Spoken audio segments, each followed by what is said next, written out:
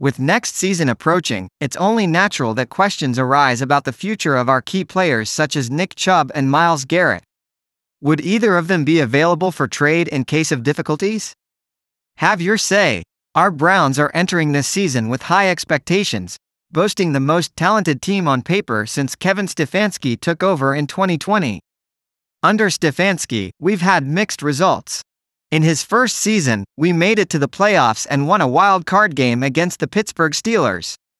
However, in the last 2 years, we have fallen short of expectations, missing the playoffs and finishing with losing records. Take the opportunity to like, subscribe to the channel and turn on the notification bell to be notified when a new video comes out. As for the running back position, it is true that it is not as valued as in the past. That was evident this offseason, with some notable names unable to find new teams.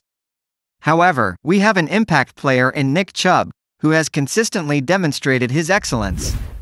Last season, Chubb rushed for an impressive 1,525 yards and scored 12 touchdowns.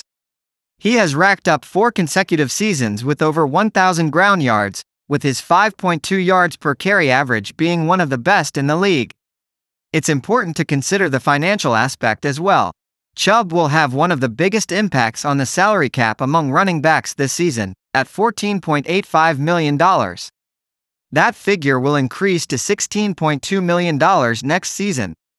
However, the Browns have the option to explore other alternatives, which could result in a savings of $12 million.